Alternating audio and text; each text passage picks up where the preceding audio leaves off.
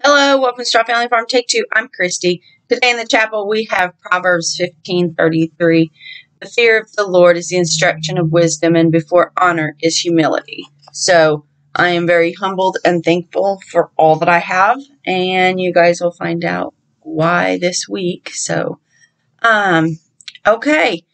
I have not been doing very much crochet. I'm not even going to bother bringing it in. That one poncho has half a row maybe on it, but I have been sewing, and so the lady never called me back about the bags. Not sure where that's going to go. Not even going to worry about it. I am going to go ahead and finish up those bags.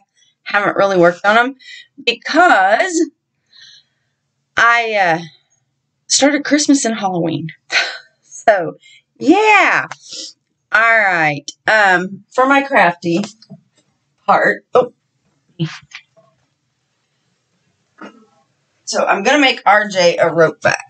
Okay. So, yeah, his rope bag is right here, not cut. I mean, this is a square, this is it's not rounded up. Let me put it that way. Then, RJ's longtime girlfriend is a cosmetologist, and she does hair. And I made her this big bag. Now, this big bag is for all of her stuff. Right now, she's using a backpack, and I wanted one with lots of pockets. So there are tons of pockets in here, different sizes. I've got some 3-inch, some 2-inch, some 1-inch, some 5 inches, just, you know, lots of pockets all the way around it. And then a big open bottom. And I just bought a piece of that tack board that's used for painting on. I got it for like $2, and then cut it to fit in the bottom so that she can put her blow dryers and curling irons and all of that stuff on the bottom. And we shall see. I mean, I hope she likes it. If she doesn't, then she's got a big beach bag. She can take a piece of cardboard out and just do a beach bag. One of the things that I was insistent on with this was I hate those bags that only open part way up because of the zipper. So I used a jacket zipper, and this one extends all the way out, and then all she's got to do is zip it like a coat, and it zips up. Now, there was supposed to be a flap over this to mock the style of purse that RJ had bought her. Not going to happen because making that part makes it too thick for my machine. I don't have an industrial strength machine, so working with duck cloth is a little bit of a strain on it sometimes. So, yeah, there it is. That is her Christmas, and I am super happy with the way it turned out. Like I said, I've started to work on RJ's. His was next. But the other thing that I have been spending my time on is, sorry, I have a sinus headache, and the steam helps me, is my Halloween costume.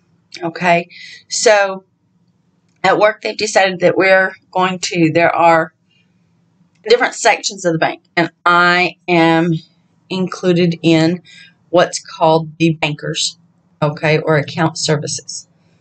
And pretty much that's people that open accounts, close accounts, help you when you lock yourself out of your account, anything like that. If there's fraudulent charges on your account, or I don't know. There's just so many things. So all of those things, there's one lady that does nothing but IRAs. That's all she does. Our bank manager is in that account services group, and so is our security person. That she does all the stuff, you know, like fraud, that people try to come in and open a fraudulent account with a fake check or whatever. She does all of that for us too. And so there's just 1, 2, 3, 4, 5, 6, 7, 8 of us. So we are going to be Ghostbusters. and I decided that I would just be the secretary because I'm up front anyway, and I have the headset and she always had the phone and big glasses, so I will be wearing my glasses to work. I do have one thing left to get, and I'm going to finish this, but I'm still working on it. But I have a very high-waisted. Now her outfit was a very short skirt, and there's no way. Okay, I'm 50 plus years old. Don't feel that's appropriate. Anybody could get away with it but me. So I am not. So this is inside out, but I made just a pantsuit with a zipper up the back, and it's a high-waisted, you know. Okay. So, and then I'll have a cream shirt underneath. She has some gold chains that she wears and some big hoop earrings. And I'm going to buy a fake little wig. It's really red and it's like bobbed. So I think I'm going to try and find something of that nature and see if I can't pull that off. My goal is to have this so that if high-waisted things ever come back into style, I can have an outfit in my closet. So, yeah, I'm still working on it. I have pretty much pieced together. I just have to pin everything and then actually seam it up. I'm going to put the zipper I have up here, and then the waistband I am going to do with a hook and eye. So it will be like so. And yeah, I just stabbed myself with a pin. But anyway, I am working on it and it's coming right along. And I'm pretty happy with the way it's turning out, to be honest with you. So those are the things I have been working on. I have had some other things going on, and I'll get into those. The garden is doing poorly. The plants just aren't growing. Last year, we are 11 inches of rain behind last year. So, yeah, I'm having to water. Things aren't growing tall. The okra is staying really short and putting on okra. Roommate even said this is like, nothing's growing. And I said, I know. And it's because I go out there every night and I water, but it's just not enough because the water is soaked up by everything else around it. Everything is so dry. The ground is huge and cracked. So I have gotten some cucumbers. I got a couple of small tomatoes, one okra. I've got another okra that should be ready today. The bugs, of course, are starving because the grass is burning up. Like the whole backyard is burned up. And we're not watering. It is what it is. If I have to buy grass seed next year, I will buy grass seed next year. I'm not, one of those people that has to have the perfect, pretty yard. It is what it is. And when it rains, I think everything will green up. We're just waiting on some rain. The sad part is that we're going into August. We're July, 13th right now. And so we're mid-July.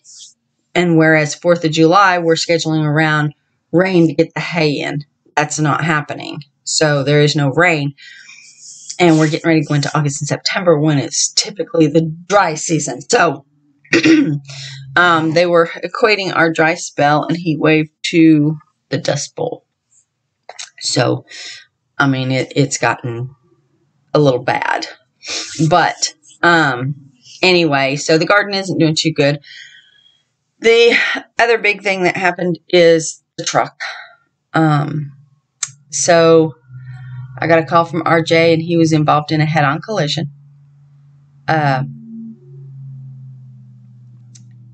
It looks really bad, but RJ was only sore the next day or so. No broken bones, no concussion, no anything, he doing okay. He managed to get over enough. The guy, apparently the other driver fell asleep at the wheel. RJ could see him coming on, and he actually had stopped to turn, so he was trying to get out of the way. It tore off the other car's front bumper, bent the wheel out or popped it off, I don't know, tore off the door all the way down the car. And the same thing with the truck. The front light, fender, everything. The hook that we have for the winch, the eye, was bent over, and that's solid metal. I mean, and it was bent over, and it was all the way down the dually side. It was scary, not just for Mom. You know, it's always scary for me, but for him, the gentleman was unconscious when he got to him, and he said he actually had to assess whether the gentleman was dead or not. He said, Mom, that's horrible. He said, I was scared to death that, you know, I had killed him. That is not a thought you want your 20-some-year-old to have to decide, oh my God, did I just kill somebody in the car? It was not his fault, okay? The other gentleman received all the tickets. It's definitely not on RJ, okay? And if the gentleman had passed, that wouldn't have been on RJ either. But in our minds and the way that his and my mind works, it would have been kind of, you know, we would have, because it takes two to have an accident, you know. Sometimes they're unavoidable. We get that. But he really, it kind of was nerve-wracking. Ambulance came, took the other gentleman to the hospital. We don't know. I mean, he was conscious and speaking when he left the road, when he left in the ambulance, when he left the accident. How he is after that, we don't know, and nobody's going to tell us. So, yeah, they took him to the hospital. RJ, one of the volunteer, being from the small town, one of the volunteer fire department guys grew up with him, has known him since he was a little bitty. Come on, I'll give you a ride home. They gave him a ride home because I couldn't get there fast enough. So, yeah. So, the truck, we're waiting to see what they're going to do. They came and got it from the impound yard. The gentleman has the same insurance as us, so RJ's in a little rental thing. It's like a little pilot thing. He said it's a soccer mom car, but he can get around, so I'm okay with that. And he's safe. I'm okay with that. Really okay with that. So, he was not driving a trailer. He literally was coming back from paying the feed bill and stuff. So, it's okay. It's okay. Anyway, other than that, I have had a sinus headache because of the pressure outside and stuff, and I've been fighting it. I have come in the last 2 days and just gone straight to bed and not caught up until time to go to work. Today is the first day that I've been up a little early. I'm half dressed, as you can tell, and decided I was going to try and squeeze the podcast in before I go. I just got to put my black pants on, which are right here. I have my little pants on. I just don't wear these pants to work. And then I need to pull up my hair because I always pull it back from my face to look more professional. So, yeah, I think that is about all. I know it's not much, but it's just a little update. Things are going fine other than, you know, my head, RJ's wreck, and dealing with that is all that there is left. Just dealing with the insurance. So we'll get it straightened out. RJ and I have a plan. You know, once our two heads get together, it's, you know, we figure out which direction we're going to go, and then we take it from there. We have a plan, and it will put us right back where we need to be financially and everything, and hopefully it'll work out by God's grace. So, yeah, it is what it is, and there's not a whole lot more going on. Like I said, the garden isn't doing a whole lot because of the weather. I'm not doing a whole lot because of the sinus pressure. I am sewing, and that's about it. But I'm going to go ahead and finish those bags. And then I think I'm going to do a little giveaway of one of those bags. Just because. And I'll probably post that stuff, I don't know, maybe next week. I'll probably have it together next week and decided and finished and all that stuff. So, yeah, I'll figure it out this weekend.